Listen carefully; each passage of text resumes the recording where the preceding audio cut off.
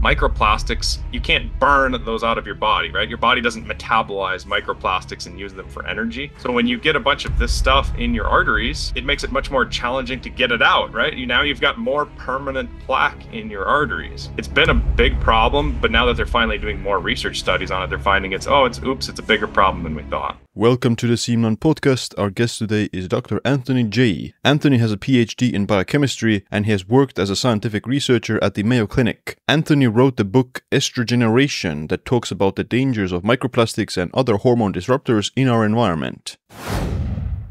Anthony, welcome back to the show. Yeah, thanks for having me, man. Yeah, like we did our first podcasts, like we talked previously, that 5 years ago, which has been already like a long time since the last time we spoke. But the reason I wanted to bring you back on was because recently there's been a lot of, let's say, new studies about the dangers of microplastics and xenoestrogens in our environment. And for the listener, then the most recent study was in like a few months ago, and they found that like this microplastics accumulated in the arteries were like linked to a higher risk of cardiovascular events and cardiovascular death. So that's obviously like rings a lot of alarm bells for a lot of people. Mm-hmm. And you're pretty much one of the like world's leading experts on xenoestrogens and microplastics. So, and you've written a book about it as well. So I'm like happy to have you back on and talk about all things microplastics. Yeah, man, thanks. And it's interesting because it ties into intermittent fasting too. You're still talking a lot about intermittent fasting, I assumed, with people? Yeah, well, I'm doing it myself and I do cover it often. Yeah, same. I usually do a 6-hour feeding window. In fact, I've been doing that every day for like 40 years, to be honest. Oh, 40 years. Wow. Yeah. And I was doing it before it was like a thing, because I have so many gut issues, and I just accidentally discovered that just really helps my gut issues. But the reason I bring that up is because, fasting increases autophagy, which is basically cells taking out trash, as you know. And you can think of these microplastics in our bodies as a type of trash, right? It's basically garbage. It's actually worse than that because, if your cell is burning sugar and you get metabolic trash, you get garbage from it's kind of like if you're running a diesel truck and you get garbage, you get that black smoke coming out the back. It's dirty, and that happens when your cells are burning energy, but at least it's natural, right? It's like something your body is adapted for, and you can clean out some of that garbage. The problem with microplastics, our ancestors were never exposed to these things. These are completely artificial, never found in nature historically. So our bodies aren't adapted for burning that type of trash, right? But autophagy still helps clear it out, right? I mean, it doesn't stay in your body forever. Your body still gets rid of that stuff. But it's just interesting timing because, as you know, a couple weeks ago, there was a quote unquote study. It's complete nonsense, but they said that intermittent fasting raises heart disease 91%, which was complete nonsense. Right. It wasn't even a study. It was just a phone call questionnaire. But what was really interesting, Siim, was do you release the videos or these, or are these just audio? I did make a video about that topic, but you can still cover it. Yeah, exactly. Well, do you when you release this, is it going to be a video? Or is it audio only? No, it's a video as well. Can you allow me to share the screen? I'll share my screen on a study, and I'll talk about it too in case people are just listening to the audio. Yeah, you can do it now. I should have asked you to do it before we talked, but I was kind of running late.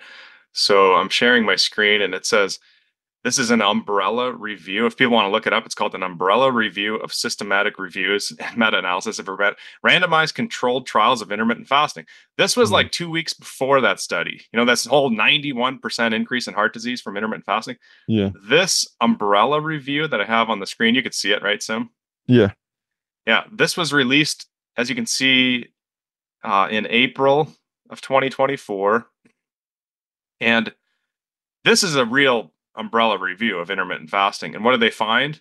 They find basically intermittent fasting, IF, reduced waist circumference, right? It reduced fat mass, like people got leaner. It reduced insulin. It reduced some aspects of cholesterol. Like literally, And the only thing that it increased was free fat mass, which means your body is burning fats better when you're intermittent fasting. Like literally, this study, I think they had like 300 uh, randomized controlled trials that they were reviewing in this study. Yeah. This was published like 2 weeks before that phone call questionnaire study that made such big headlines, and nobody talked about it. Like the American Heart Association said absolutely nothing about this umbrella review. Yeah. And yet this was an actual study, right? Like they actually were pulling together a bunch of studies, and I just quit the screen share there. But Yeah. um, Yeah. I guess that's the problem with these epidemiological studies, that a lot of them are based on this, the scientist calls the person like twice over the course of 4 years and asks, okay, what did you eat exactly, last week? Whereas the exactly. randomized controlled trials are a bit more like, more, let's say, intensive in terms of the controlling for the variables and like measuring the outcomes. Yeah, and it's not just that. There's an actual agenda. Basically, food companies want to sell more products. Breakfast foods are profitable. They're addictive because they have a lot of carbs in a lot of cases and a lot of other nonsense. And so there's behind the scenes, there's a lot of funding and agendas, especially with the American Heart Association, because they were the ones that were really promoting this study that said intermittent fasting increases heart disease by 91%. So the first thing I want to say about microplastics is don't be afraid of intermittent fasting. That this whole fear mongering about intermittent fasting causing heart disease is complete nonsense. It's just straight up lying to people, in Right. my opinion. I mean, you can do questionnaire studies and make any results you want for any topic that you want. I mean, Mm. we see it with red meat all the time. We see it with all kinds of different topics. Um, it's frustrating. It's challenging to deal with, but that's just the way it works in science. Sometimes Right. people make up studies with For a sure. with a goal in mind to kind of manipulate things. Now, Mm. in terms of microplastics, a lot of people they don't realize that artery plaque in people's arteries is actually made up of cholesterol. Like if you do an autopsy on somebody, most of the plaque is cholesterol. It's there. It is in the plaque, right? Um, and I always describe it like a firefighter. Like if you have a house on fire, you have a bunch of firefighters there. It doesn't mean they're causing the fire, but they are there. Cholesterol doesn't cause plaques, but it is in the plaque, Right. right? So the only way to get rid of plaque in your arteries, if people have plaque in their arteries, I've seen people reverse plaque in their arteries. I'm sure you have too. Um, and I've been doing DNA consulting for like 10 years, as you probably know. I was probably doing it. I might have talked about it the last time we talked, but when you look at people's genetics and you understand what's going on with their diet and their exercise and their sleep and all this stuff, and you get people to go from uh, poor health state to a healthy state, they can reverse plaque. Like you don't just stop plaque from getting worse in people's arteries, you actually reverse plaque, right? And the only way to do that, remember, plaque is cholesterol. There's a few other things in there, like microplastics, which we're going to talk about in a minute, but plaque is mainly cholesterol. The only way to burn fat, cholesterol is fat, right? It's a lipid. It's like butter. Butter floats on water. It's a lipid. The only way to burn that stuff out of your arteries is to teach your body to burn fats. It's the only way to do it, right? You can't burn cholesterol out of your arteries by eating sugar all the time because then your body just Right. preferentially burns sugar. You never teach your body to burn fats. Plaque stays in your arteries forever, literally. Now, there's also some calcium in people's plaques, and and you can pick that up on a CAC scan, right? There's a lot of other components to artery plaque, but cholesterol is the main component. And again, if you want to burn plaque out of your arteries, you have to teach your body to burn fats. Now, the problem with microplastics, to bring it all the way back, I know this was a long circle, but microplastics, you can't burn those out of your body, right? Your body doesn't metabolize microplastics and use them for energy. Right. So when you get a bunch of this stuff in your arteries, it makes it much more challenging to get it out, right? You've got more permanent plaque in your arteries.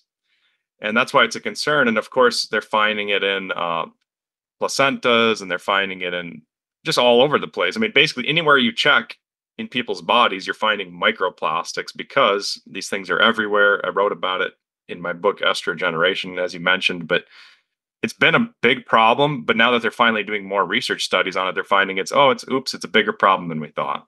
Right. Yeah. So obviously we can establish some sort of like let's say I guess like how do we proceed from here, like in terms of like, okay, the microplastics is almost like, or not everyone had plaque or the microplastics in the arteries in that study. Like there was a certain amount of people, and those people had the highest risk of these cardiovascular disease events. So I guess the question might be that, is it causal that the microplastics in the arteries are increasing the risk of the events, or is it more of like, correlated with that people who have more microplastics in the arteries already are at a higher risk of a heart disease, Yeah, and they have other health problems, which then increases the risk of the bad outcomes. probably both. Number one, it probably increases heart attacks because it makes the plaque less stable. Mm, If the plaque is less stable, then chunks of that plaque are going to come off. They're going to shear off, and they're going to end up, literally causing clotting that triggers heart attacks.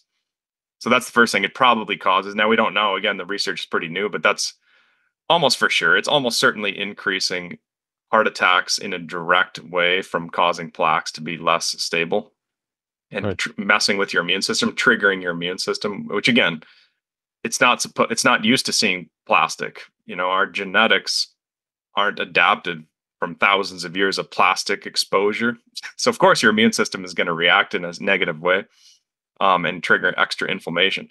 So that's the first thing. I do think it causes increased heart attacks, but also I think it's also associated with higher heart attacks because people that are exposed to more plastics are eating more nonsense, more processed foods.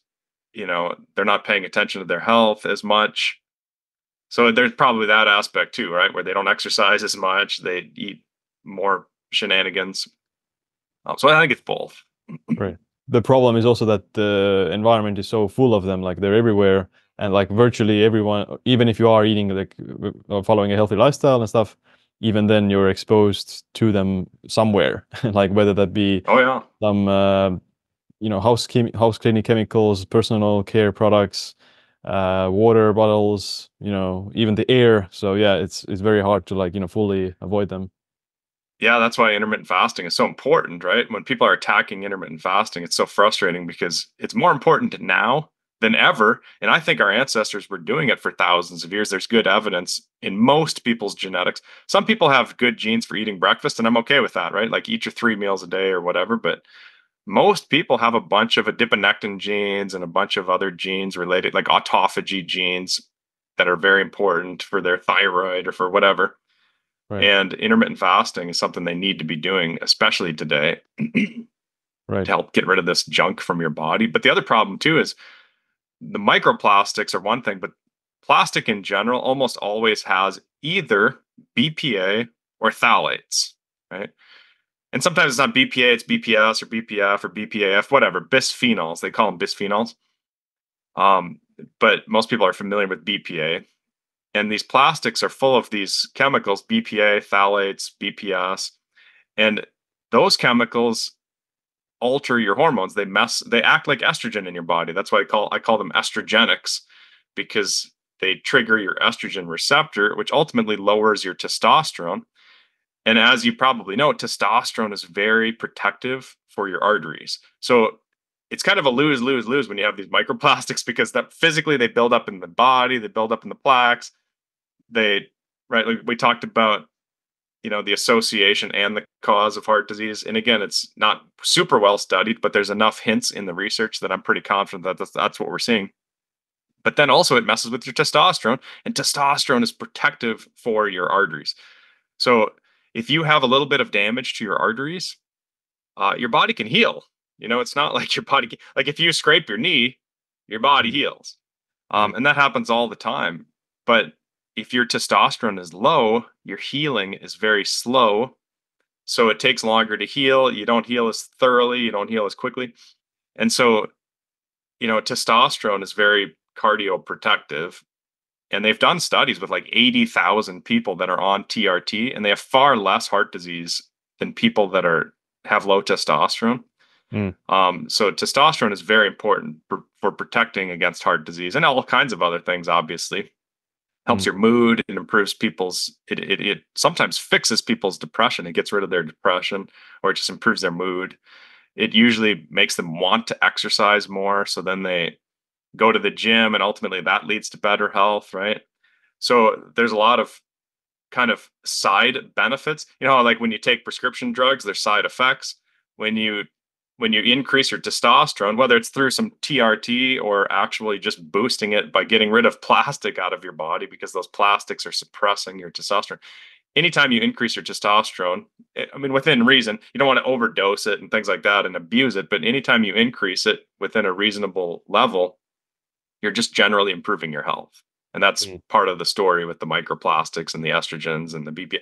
I mean, the Consumer Reports, I did a YouTube video on the Consumer Reports study where they, in America here, they went to the grocery store and they tested well over 100 foods. I can't remember the exact number, but they tested, I think, I want to say hundreds of foods, but I can't remember. Again, I've done a video on it with the details, but uh, over 75% of foods in the grocery store had BPA. And everybody knows BPA is bad. Like everybody agrees. And you know what they said? They said that's an improvement from 2014 when they did this study before. Because when they did the study before, it was like 95% of foods had BPA and now it's 75. And I said 75% is terrible. Like that's really high.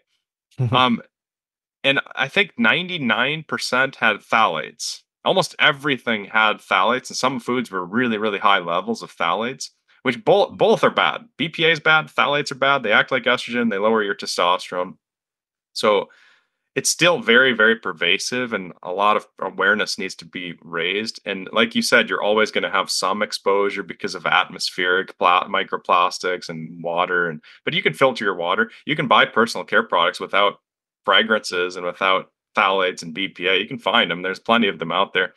Um, and so you're going to get a little exposure, but then if you sweat these out. If you exercise, it helps move more blood through your body. Exercise increases detoxification because your blood is going through your liver more frequently, and your liver helps clear the stuff out, and your kidneys. So there's strategies you can use that are just basic, you know, intermittent fast, get out in the sunshine, exercise, right? Sunshine breaks down plastics, right? It breaks down microplastic aggregates. Remember, like think of microplastics as like thousands of little particles that are aggregating together in your body when you have these plaques, right?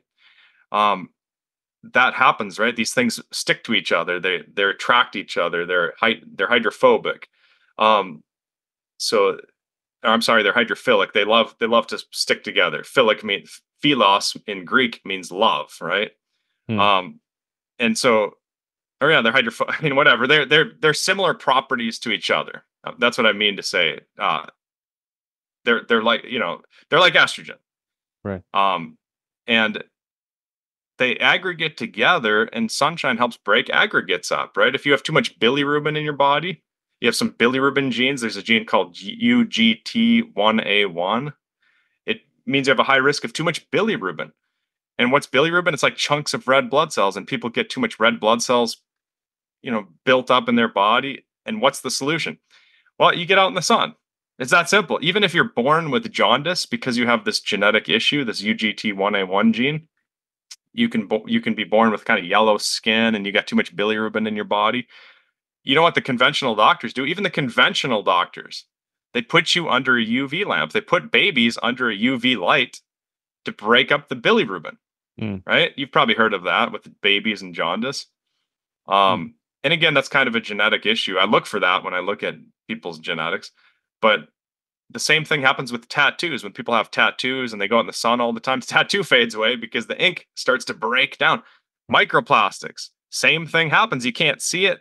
You don't feel it as much, you don't notice it, but it's happening. Your body's breaking down your sunshine is helping your body break down these microplastic Right. aggregates. So sunshine, exercise, intermittent fasting, do it all, right? Like utilize all the tools because we live in kind of an unusually toxic environment Mm. for our hormones, and you want your hormones to be amazing. You want your health to be amazing. Yeah. Well, that's pretty interesting. Like I've talked often about saunas and exercise and those kind of things for Exactly. like excreting them, but the sunlight I didn't know about that, which is yeah, pretty interesting. So like you would want to, I guess, direct skin contact with the sun would be the required. Yeah, exactly. And of course, don't get burned, right? I mean, people Right. overdo it, and then that's terrible. So there's always a fine line between overdoing something and not doing enough. But it's like exercise, right? I mean, if you're overtraining, it's bad for you. But obviously, exercise is good for you. Sometimes people say, "Oh, sunshine is bad for you," and it's like, well, that's not sunshine. That's overdoing Yeah. sunshine, of course. Same. Water can be also bad for you in certain Yeah. amounts.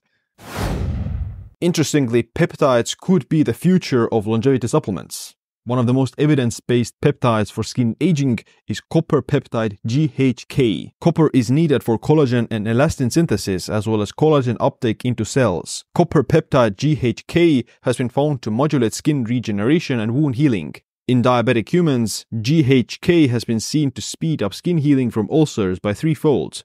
GHK copper peptide also modulates antioxidant genes that protect against inflammation, UVB radiation, and oxidative stress. So copper peptide GHK helps with collagen synthesis, it helps with skin regeneration, wound healing, and skin elasticity. I've been using the Alitura Gold Serum for over a year. The Gold Serum has GHK copper tripeptide that helps with skin regeneration, pigmentation, and elasticity. There's also other amazing natural food-grade ingredients like marine collagen, organic olive oil, plant retinol, astaxanthin, bee propolis, beeswax, CoQ10 essential oils, and hemp seed oil, all of which support collagen synthesis and skin health. All Alitura skincare products are made of natural ingredients with no microplastics or hormone disruptors, unlike conventional brands. Their products are also bottled in Myron glass, free from xenoestrogens and plastics. This makes the Gold Serum the most unique and powerful skin serum you can use, and I'm personally taking it daily. There are hundreds of positive testimonials and reviews you can check out on the Alitura website for some amazing skin transformations. Use code Siim for a 20% discount at alitura.com. Yeah, you mentioned that the most of the foods in the supermarket have like the microplastics and phthalates. So another recent study, I guess maybe, I don't know if it was 2024 or 2023, but they looked at the proteins in the supermarkets, and like 90% of the proteins had microplastics in them because they're packaged in the plastic container and wrapping, so that the moisture in the meat or fish or whatever it is, then that's going to leach some of the microplastics in there. And what they found was that the more processed the food was, like chicken nuggets and those kind of things, the more microplastics it contained. Whereas like regular cod or regular meat, unprocessed, it had less. But they all had certain amounts because of just being packaged in the plastic wrap. Yeah, it makes sense, right? It's not that complicated. Even when there's barely any research done, sometimes if you just use common sense, it's like, well, of course, the more processed the food is, the more microplastic. But it's nice to see the studies, right? Yeah. Because, 10 years ago, there was just barely hints of some of this stuff. There was hardly any studies. Nobody was interested in it. And part of the problem, Sim, is when scientists do toxicology studies, they're researching toxins. There's kind of this model that says, and by the way, I have poison ivy in case your viewers are wondering, like, why is his hand all like bumpy right here? It's distracting, hope to me. So hopefully it's not distracting to people, but if it is, but yeah, I totally lost my train of thought. I saw my poison ivy and I got distracted just in You were my mentioning own the screen. toxicology when Exactly. I'm sorry. Yeah. So when they've done traditional toxicology in scientific research studies, they're looking at doses of chemicals that kill cells. They have cells growing in a dish and they're putting BPA in there, they're putting mercury in there, they're putting lead or cobalt or chromium or cadmium or whatever chemicals they're making up artificially, like polyethylene glycol or whatever. They're putting chemicals in on those cells, and the cells grow in liquid that kind of imitates people's blood, but they're putting the chemicals in there and they're saying, oh, it takes this dose to kill half of them. It's called an LD50, right? They're looking for a toxic dose. The problem is, if you have BPA or if you have phthalates, those act like estrogen. So they're not that toxic, so they don't kill cells the same way that mercury would. So they don't appear to be very toxic. So they're kind of sneaky, because a lot of scientists, especially 10 years ago, they would say, oh, those chemicals are totally fine. You need to eat like a pound or a kilogram of it to kill yourself and that kind of thing. Like, yeah, sure. It takes a lot to kill somebody, but once your hormones get disrupted, now all of a sudden you have long-term health issues, right? Your body's not healing from training very well. Your sleep gets disrupted. Progesterone is very important for sleep, especially after menopause. But even for men, it's important. Testosterone is obviously important for everything. On and on and on. You could talk about once you disrupt your sex hormones, your health just starts to steadily and slowly decline. And so it's not killing people. It's not toxic, right? But it's something that people need to be paying attention to. Mm. What is the LD50 of the BPA or something then? Do you know? How much would you have to like ingest in one sitting? It's a lot. It's a lot, but I can't remember honestly. I probably wrote about it very specifically in my book, but my book was published in 2017. Yeah. And the problem is literally nanograms can impact your health, because our hormones are at nanogram levels, right? And nanogram is 10 to the minus 9 grams, right? It's 0.000000001 grams. That's a nanogram. So we're talking about tiny, tiny, minuscule amounts. In fact, 50 years ago, when they were researching testosterone in women, they didn't even think women had testosterone because it's at such a low level. Women have testosterone. It's very important for women, but it's tenfold less than men's testosterone. And even men's testosterone 50 years ago was difficult to measure because it's in nanograms. You know what I mean? So and that's one of the ways they used to deny that microplastics or BPA was in. When they first invented BPA, it was actually created as birth control. There was a researcher named Charles Edward Dodds, Dodds, Dodds, and he was using a compound called diethylstilbestrol, DES, which is a hormone disrupting chemical. They used to prescribe it to women for morning sickness. Millions of women, literally millions of women, were prescribed DES, and it causes a bunch of birth defects, and sometimes it causes miscarriages. So they're giving women a drug for morning sickness, and then they cause miscarriages, right? Real bad problems. And they made it illegal in the 1970s, but for like 30 years, they prescribed this chemical to women. But that was the precursor. They used DES to make BPA, right? So this hormone disrupting chemical DES was the parent compound of BPA. And then they discovered that BPA can be used to make plastics. And then they said, oh, forget about the birth control thing. Let's do the plastics thing. And they convinced everybody that it does not leach. They said, look, we can make plastic bottles out of this. It doesn't leach. It's okay. It's totally safe. And even if it does leach, it takes a kilogram to kill people. So they're totally fine, right? Or whatever it takes to kill people. And then, of course, as science has become better at measuring nanogram levels of substances, we realize like there's a lot of leaching, and it's at levels that are very comparable to our hormone levels. When we're drinking out of these plastic bottles, it raises your blood levels of these estrogen mimicking chemicals, these estrogenics, these BPAs and these phthalates that end up in your blood. They're at levels that are very comparable to your hormones. So in other words, they're acting like hormones. They're completely disrupting all the normal pathways between all your different hormones. And it's complicated because some people handle it okay and some people handle it very poorly because different people have different genetics. But the point is, nobody wants their hormones disrupted. And these chemicals do that at very, very low doses at nanogram levels.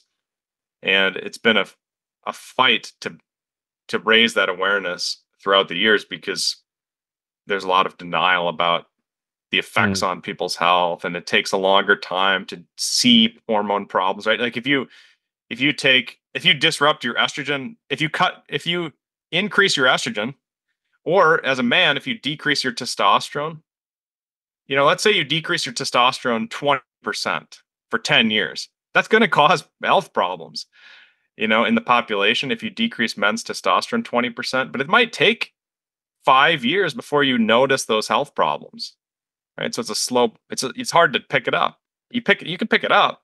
It's there. It's been there for the last 10 years. You can see it in the research if you pay attention, but it's not something that people were really tuned into, for a long time. Right. When did they appear, the microplastics? Like, I guess after World War II, or?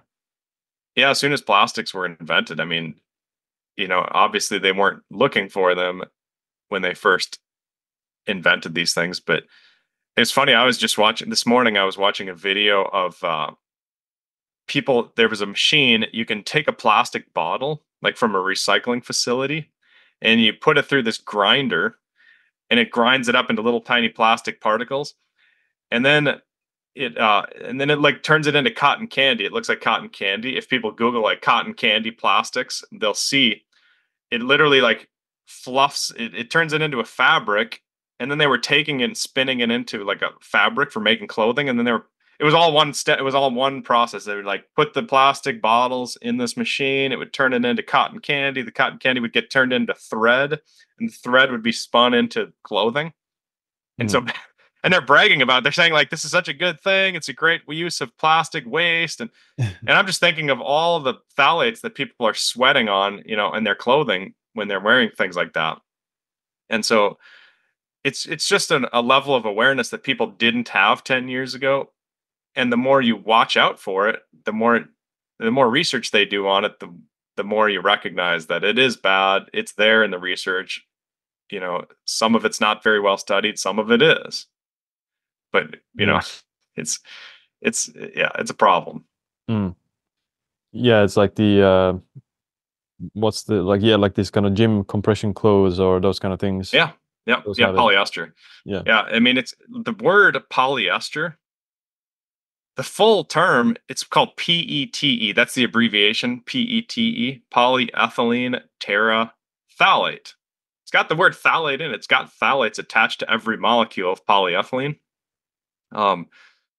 So, again, like, have they done a whole bunch of studies researching how much leaching happens from clothing? Not really.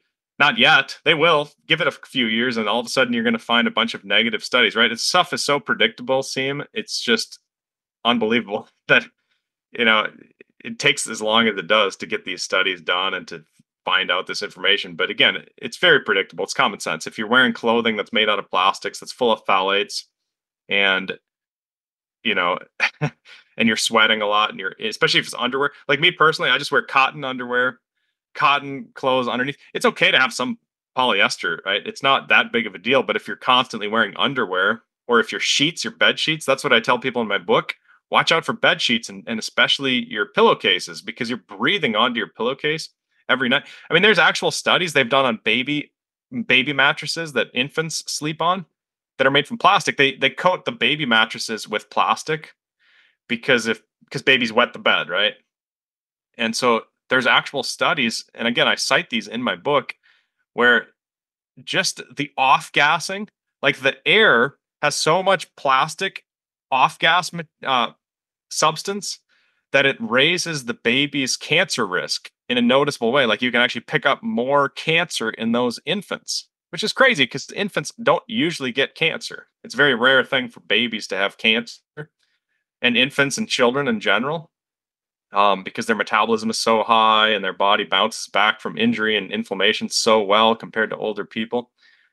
But it's increasing cancer. That's how bad the levels are. So, it's worth, like I say, it's worth paying attention to at every level. If you have plastics in your environment, try and minimize them. You're never going to fully get them out. So you still have to intermittent fast. You still have to exercise. You still have to do basic things, but minimize, right? Yeah.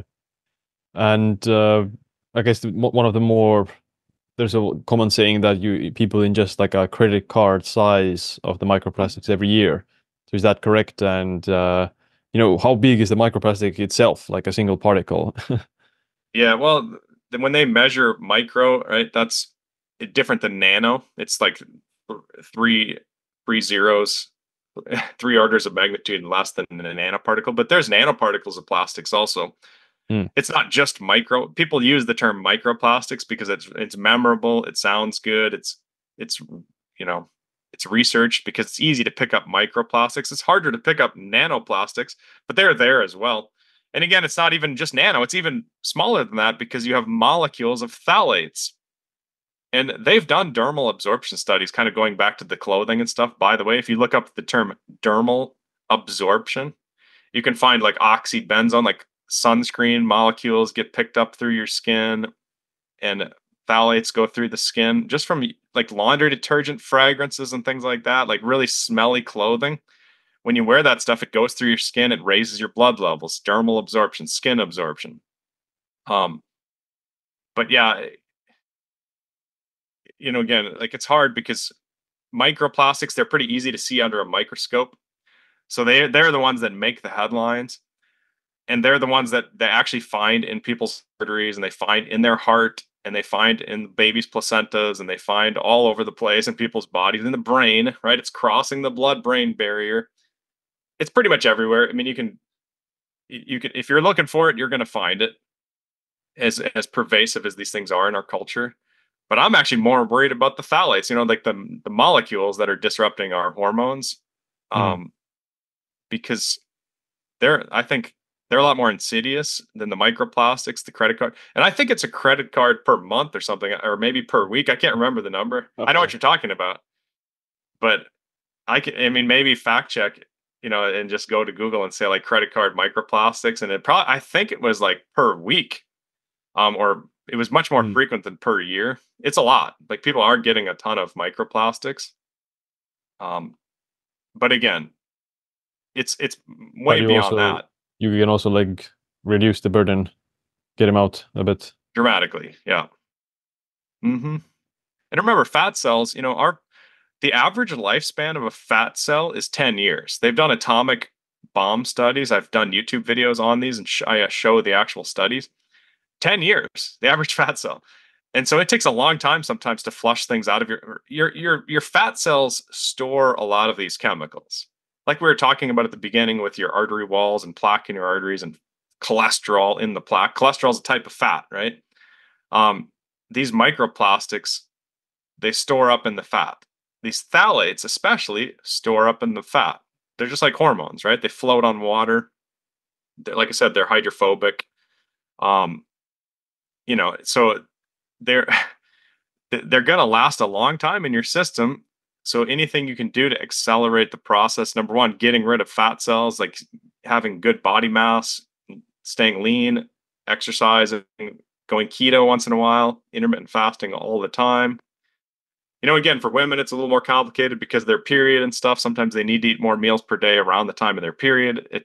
They just do better with that. But the point is, anything that's conducive to burning fat and helping your body flush these chemicals out, I think it's imperative. You have to do it these days. Right. Gotcha. I also found one study that they had like these firefighters, and they did blood donation on them, and that reduced the amount of these forever chemicals, the PFAS levels, which is another like category, I guess. And the funny part about it was that, if you're doing blood donation, then you're giving it to someone else. So yeah, exactly. Giving the microplastics to someone else. So it's, yep. I mean, I guess then like all blood donation nowadays contains microplastics. So like if you're getting, or if you're donating blood or getting donated blood, you're getting microplastics from there anyway. Yeah, it's a problem. And it's, when people have really high ferritin levels, when they have too much iron in their blood because of genetics, like hemochromatosis genes and things, they have to donate blood to get the iron out. But it's the same problem. You're giving people you're donating a really, really high iron blood. Yeah. But at least if you're in a dire situation where you need blood desperately and you're dying from bleeding out, it's okay to get a dose of a little bit of extra stuff for one time, Right. Because it saves your life. So it's like, well, yes, it's less healthy than it could be. And by the way, there's a lot of doctors that if you have hemochromatosis where your iron is too high, or if you're a firefighter where you have too many of these, toxic smoke chemicals, these aromatic hydrocarbons and things in your blood, they just throw the blood, they discard the blood. You can still donate blood. So Right. find a doctor that will still take your blood and they just throw it in the sink. And it's Mm. worth doing. It's actually one of the ways you can help kind of change your oil, right? You get some of this garbage out of your system, because again, it stays in your system a long time. That's where the sauna really, really helps, right? Because heat speeds up molecular movement. So if you use something that's hot, like you're in a hot environment, um, your every molecule in your body moves quicker. It's kind of like if you're boiling water, the steam comes off the top because the molecules are moving faster, and some of those water molecules, those H2O molecules, are flying off the surface and they're turning into steam. Same thing happens inside your body with your fat cells. A lot of these estrogen chemicals are moving around quicker. They're going in and out of these cells. They're getting into your blood. Your blood is flushing them out. You're pissing them out. Your liver is able to detoxify them instead of staying in there for 10 years. Hmm. So the key is to like stimulate the lymphatic system, the fat oxidation, and blood flow, or those kind of things as well. All while you're avoiding the chemicals. Yeah. So Mm. stop ingesting them and then flush out the ones you have. And an average fat cell lives 10 years apparently, but they turn over every year and a half. So the fat cell itself can be 10 years old on average, but the actual fats inside the fat cell turn over about every year and a half. So if you have these chemicals in your body, you don't have to think about it as a 10-year problem. Think about it as like a year and a half problem. And if you use the sauna, it might be, and you exercise more and you eat healthy and things, and you go into ketosis once in a while, or you're intermittent fast, it might take 6 months to clear these things out of your body, which Mm. isn't that unreasonable considering that most people are probably exposed their entire lives. So 6 months to get rid of, all this junk is it's actually pretty positive. That's a good thing. Mm. It is reversible. Right. Is there like a way to measure the amount of microplastics in your body? Is there any biomarkers that kind of reflect it, or? Oh yeah, the company right now. Have you heard of Mosaic Diagnostics? No. They used to be called Great Plains Labs, and it's the only company in America right now. They're developing, so in research studies, I've used to do a lot of research studies. I worked at Mayo Clinic for a lot of years and places like that, Boston University Medical School. In research studies, we have the capacity to measure phthalates and BPA and oxybenzone and all these benzophenones, all these different estrogen mimicking chemicals. The problem is there's not a consumer test. You can't just go to your doctor and say, I want to measure my phthalates or my oxybenzone from Sunscreen or whatever. So that's the first thing. There is nothing for normal people unless you're involved in a research study and you've got a ridiculous amount of access to high technology. But the Great Plains Lab, again, it's now they changed their name to Mosaic Diagnostics. They have developed consumer blood tests that you can just, you get a doctor to sign a note for you. They draw your blood, they send it to the Mosaic Diagnostics. But I don't think it's on the market until the end of this summer. So a couple months away. It's not far off. I've talked to the chief scientific officer at their company. In fact, they wanted me to be involved in a lot of the different aspects of it. And I was involved in a little bit, but I'm just glad the company's doing it. They're doing a good job. I don't need to be involved, but I am happy to promote the test that they're developing. And I don't make any money from promoting it, by the way. It's about time that we have something like that. It's a good Right. thing. But that's the only thing that I know of on the market for measuring your phthalates and things like that. The Mosaic Diagnostics. Gotcha. Yeah, I've also heard or did some research online that like blood antimony levels might be like reflecting some aspects of the microplastics. I might be wrong, but I did a blood test and it showed that, or it had antimony in the panel. So I was like, okay, what is this marker? I've never heard of it before. And at least on Google, it said that it can reflect some microplastic status. I don't know if it's accurate, but Interesting. Yeah, I don't know either. I've never heard about it, but um, yeah, the one I usually use, I tell people just check your testosterone, men and women, check your testosterone because I've seen people dramatically. In fact, I did a podcast with a guy from the UK, and he wasn't a big believer in the whole plastics, and he didn't think it was worth worrying about. People from the UK are very skeptical, especially, and they're proud of being extra skeptical. And he said, "Look, let me do 6 weeks. I'm going to check my testosterone right now today, and then I'm going to get all my plastic bottles out of my life. I'm not going to drink anything out of plastic. I'm going to filter all my water. I'm going to get rid of my personal care products that have fragrances." Basically, he wanted to go completely on the extreme of avoiding estrogen mimicking chemicals, and his testosterone went up 25% in 6 weeks, and he became a big believer because it's been like 3 years since we did that podcast, and he still has maintained amazing testosterone. Um, and and he's a healthy guy, right? Before he was healthy, after he was healthy, he didn't change his diet, and he was very specific about not changing anything else because, again, he was pretty dialed in.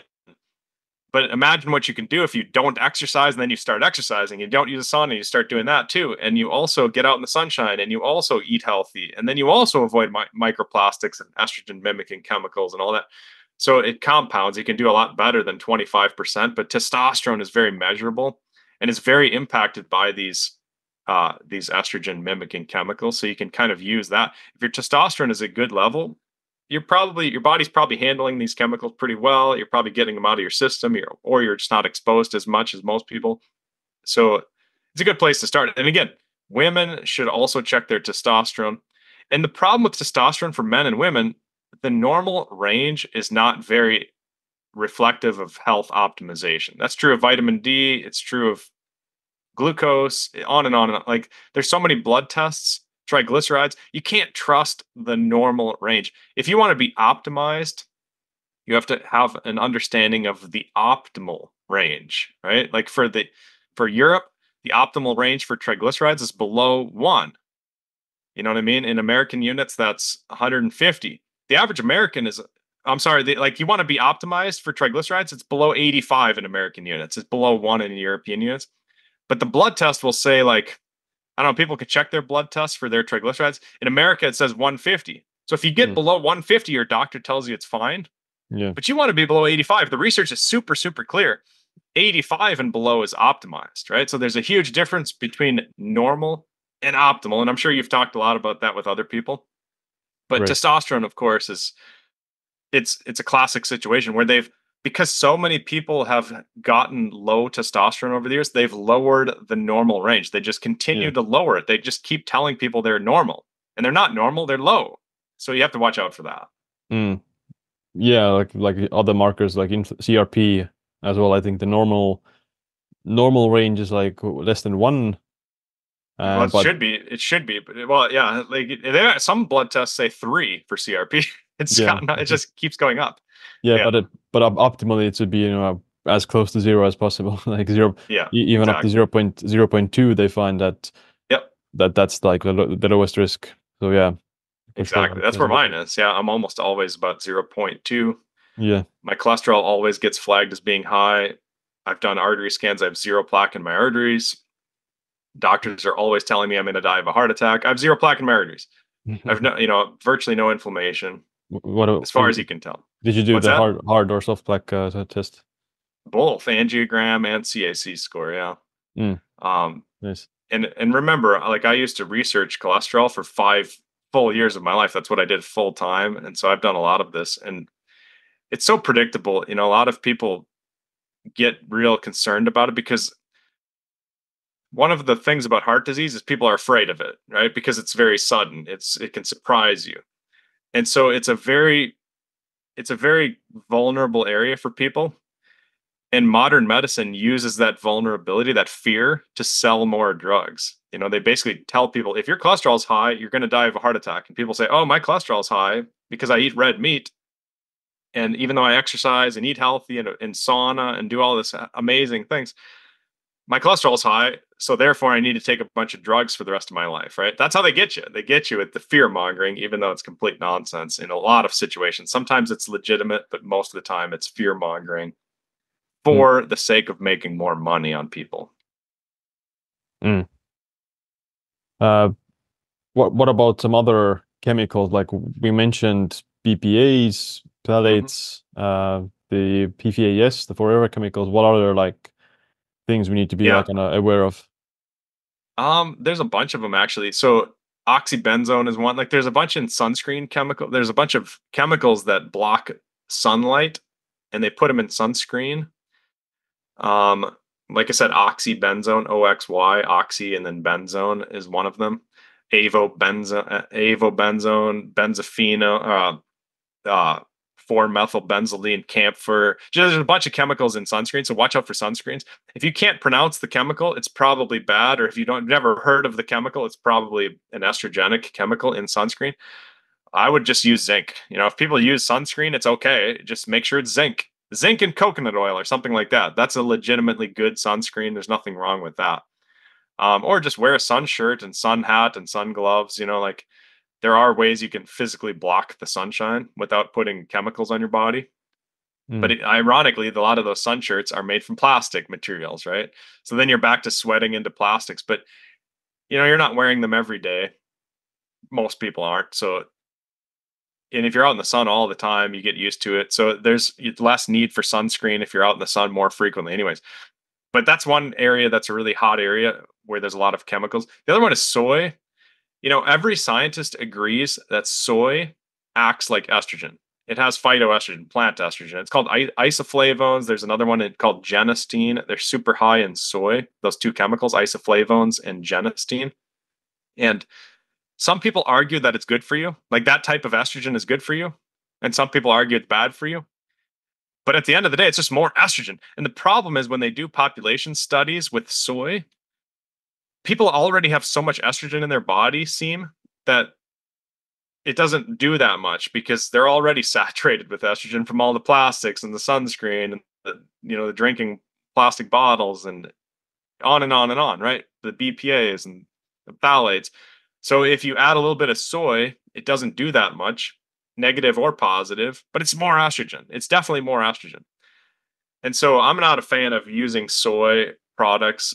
Just be careful for soy. There's no doubt. Like when they do food studies, most foods are under 1,000 units of phytoestrogen, but soy is over 100,000 units of phytoestrogen. It's not even close. Like it's in the totally different ballpark.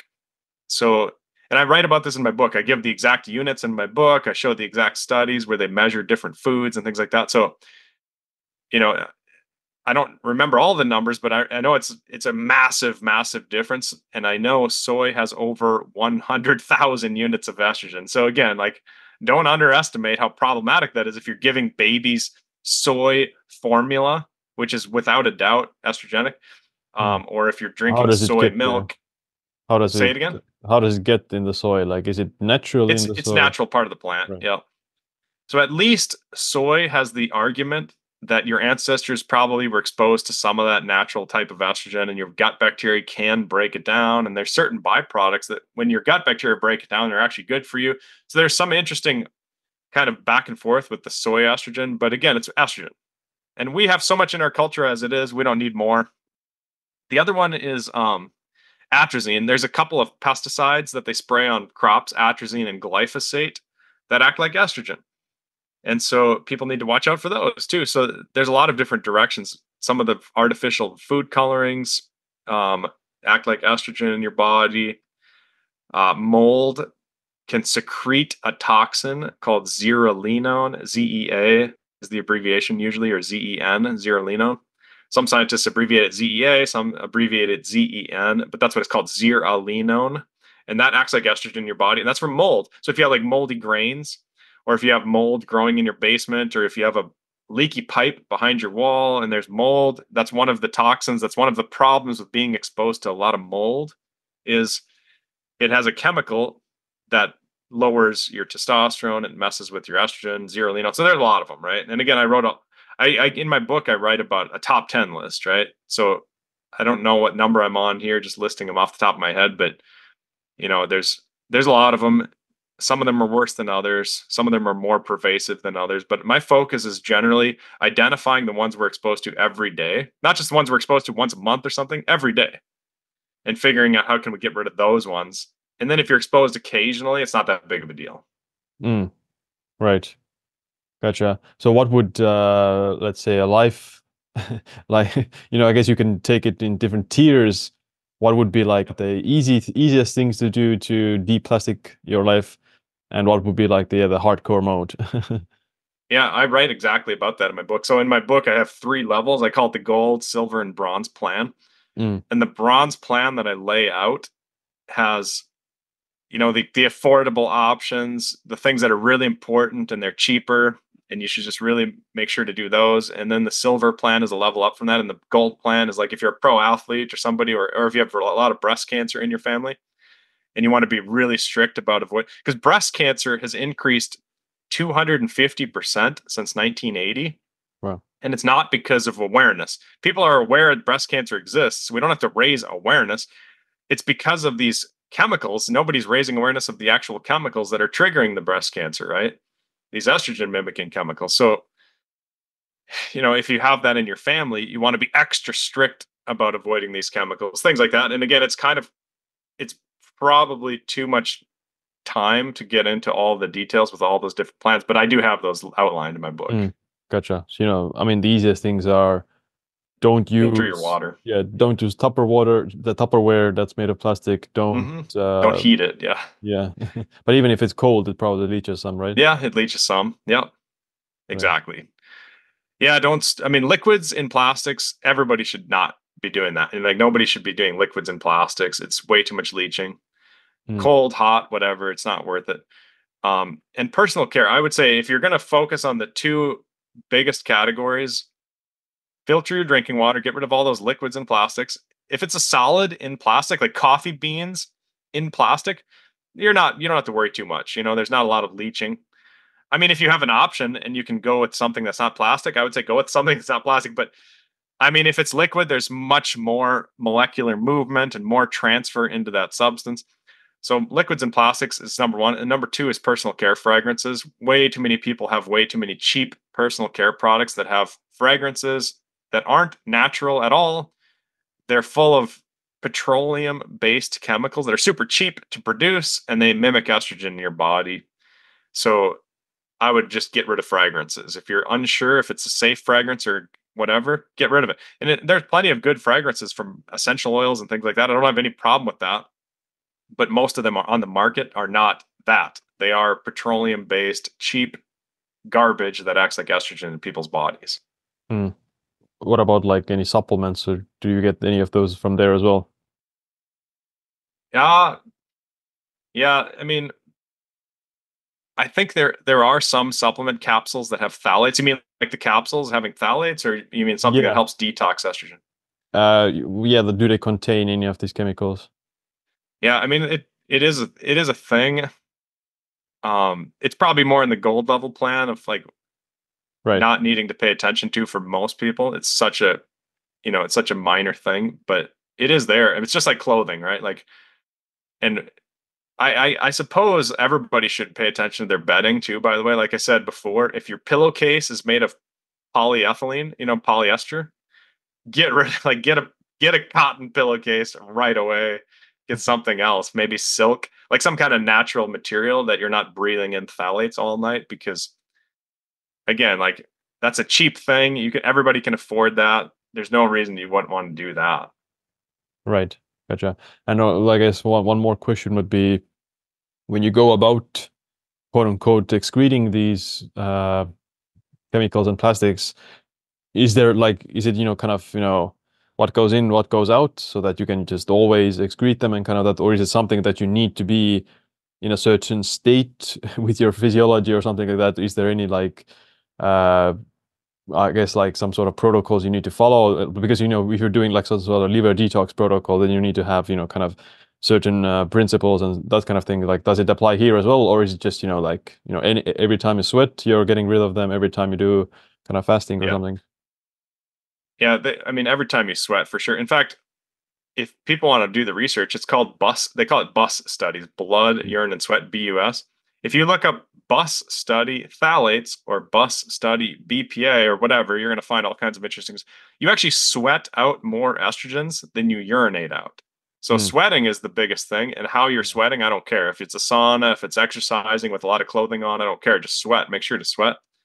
But beyond that, I don't think there's any specific extra levels that you have to get into with supplements and things like. I mean, people can, and I'm a fan of researching that and trying to go the extra mile because again, it's worth it. Most people are exposed to way too many of these chemicals, but I don't think it's necessary. Like it might instead of taking 6 months to get these chemicals out of your body, you can probably get it down to 3 months or something like that. But at the end of the day, I'm a fan of just avoiding the chemicals anyways.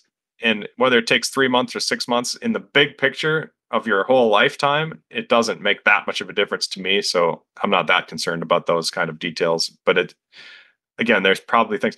That's the problem with a lot of research is they don't study things like that. There's no drug, right? If it was a prescription drug, they would have all kinds of studies. They would have all kinds of money they were pouring into it. But because it's a detox protocol that's basically probably free, there's not a lot of interest and not a lot of research. So I can't say a lot about Right. that sort of thing other than just basic principles of like sweating and exercise and things like that. Definitely do that. Yeah. And you mentioned that 6 months to get rid of them. Is there a limit how much your body can store them? Like, if you ingest like a credit card every year or every few months, like if you're alive 10 years, how many credit cards you have? And obviously some people have even more. Yeah, it's probably a surprising amount. But I I guess don't know. there's I no mean, study. I guess there's no studies on that. no, they don't have the total quantities. I think they're getting to that. I bet you in 5 years they will. Somewhere in the next 1 to 5 years, they'll have those studies of accumulation. I mean, they call it bioaccumulation. Even in my book, I talk about that because they've done studies on polar bears in northern Alaska in the middle of nowhere. There's no people, there's no houses. They go up there with airplanes. They they shoot these bears with tranquilizers to put them to sleep. They take samples. They wake back up. They leave. They're fine. Um, those polar bears have phthalates and they have BPA, right, from the ocean because the ocean is like a blood vessel. It circulates all those currents circulate all these things. So we're really wrecking our globe in a lot of different areas, especially because China is dumping trash into the ocean and things like that. So it's a real pervasive issue, but yeah, hopefully they do more long-term accumulation studies on the exact quantities and how much. I mean, I'm sure it plateaus at some point, right? It's going to plateau, Yeah. but I don't know the exact answer there. Mm. Yeah, from an environmental side, I have heard that some fungi and mushrooms like can degrade Breakdown. microplastics. Yeah. It's true. The problem is if you develop those, number one, they're not natural fungus and natural. They're not really found in nature. So you're doing genetic modifications to get them to break down plastics. And if you develop those, then those can kind of get out of hand and start breaking down all the pipes underground. Just start getting a little bit problematic. Yeah, if you genetically create an organism to break down plastics, now Yeah, you've got a spread everything. problem. Yeah, because there are good uses for plastics like sewage pipes and things like that. Um, and it's just the way like airplanes have a lot of plastic. There's a lot of plastic in a lot of places that you don't want it broken down. Right. So it's a tricky situation. Yeah. Well, yeah, it's a super fascinating topic and concerning at the same time. But I hope like people realize that there are still a lot of things they can do and pretty much like should do on a daily basis to reduce and minimize their exposure to these things.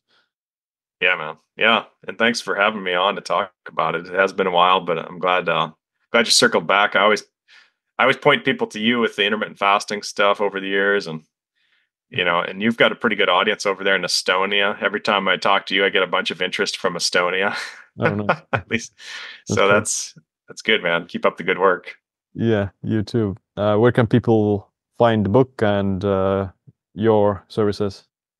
Yeah, the book is on Amazon, and it's actually right now. It just got translated into Korean in the Korean language and things.